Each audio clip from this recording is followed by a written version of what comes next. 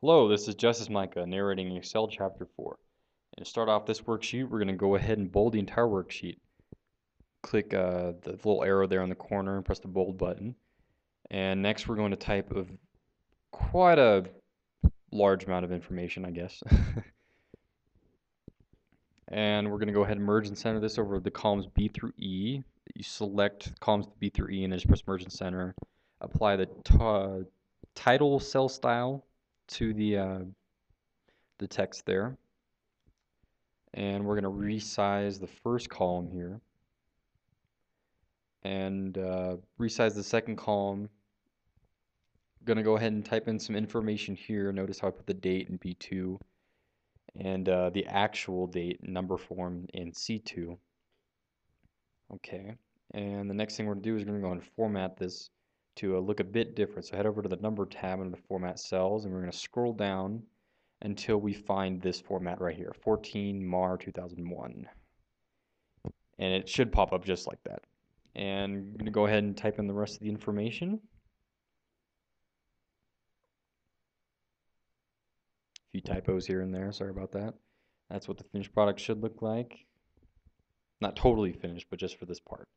We're going to resize column A to a smaller size.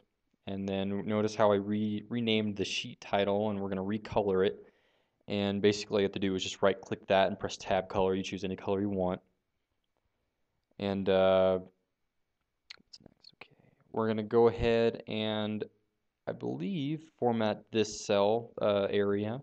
We're going to make a border around it, and we're going to choose the medium style border line, press the outline button, then press the light line color, and press the vertical bar.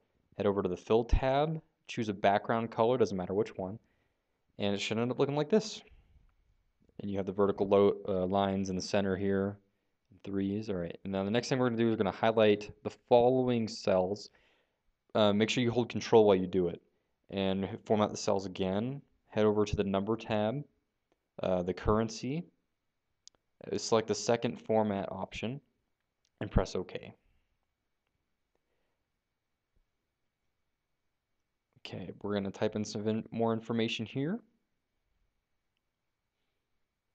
Looks like a, yeah, there we go. All right. Type in some numbers. And you already have your formulas on there, so it's okay.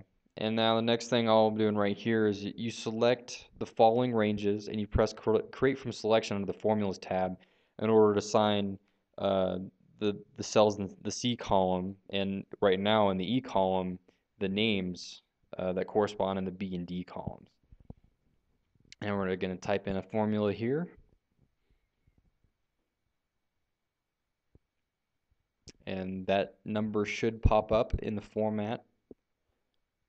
We're going to type another function here. This one's a PMT function. This one's quite long, so bear with me.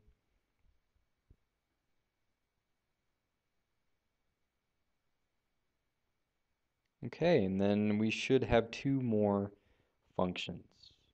And these are just total cells for the information you just inputted, so they're pretty short.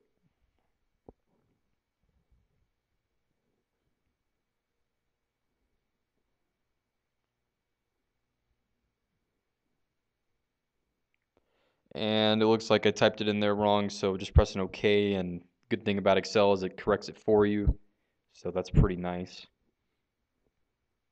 Sucks I can't correct marriages though.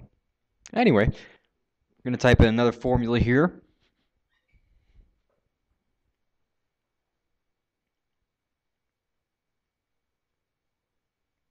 And that is the number that should pop up.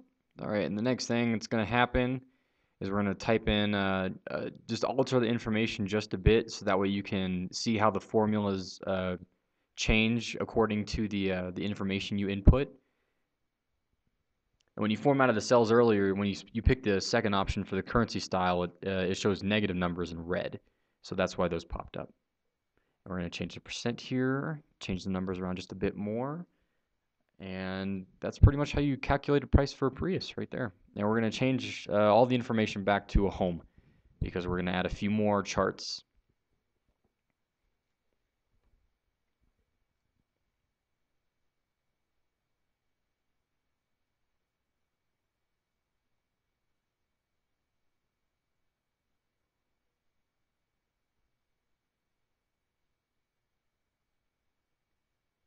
All right, now that we have all the information changed back, we're going to go ahead and add a few more charts here. And this one is going to be called interest rate schedule.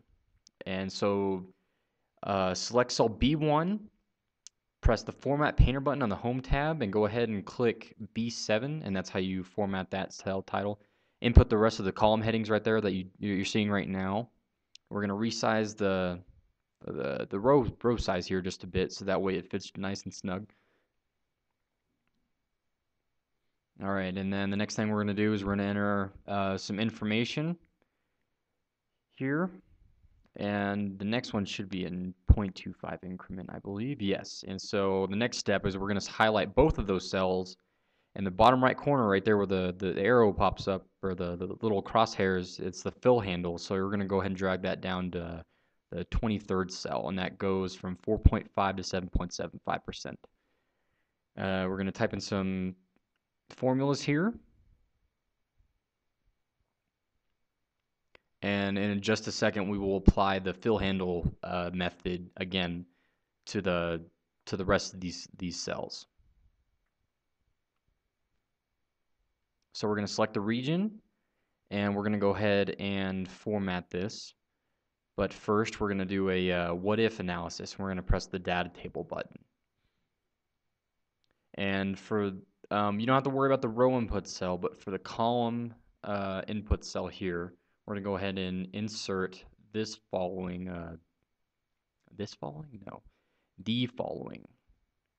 You click E2 and press OK.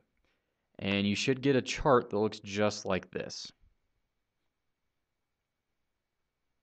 Now we're going to format the cells to put a border around it. We're going to do the same thing as earlier, except this time we're going to go ahead and put a thick border around it. Excuse me, I put a medium border around it.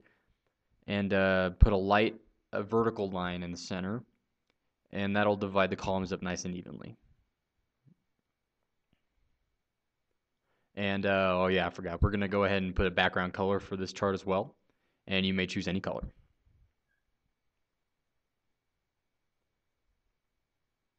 Now for the top bar, we're going to format this. Go over to the Home tab and go to the Cell Styles. Preferably, you go to the Cell Styles and press the subtotal button, but in this case, they want you to put an actual black border underneath. And so you click the Borders button on the Home tab. And now we're going to format the following region and the currency. We're going to put none as the symbol and choose the second option. And this is what the finished product should look like so far. Now we're going to format these cells with the conditional formatting located on the Home tab. We're going to click the Format Cells That Contain option in the selectable type. And we're going to head to the Format tab. We're going to head to the Fill button, pick any color. Head over to the Font tab. We're going to press the Color button and select white. And as for this, we are finished, so click OK and OK again.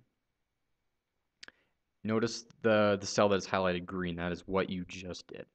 So now we're going to change around some of the information just to show you how this works. Okay, well, looks like the video ended. So thank you for watching, and check out part 2.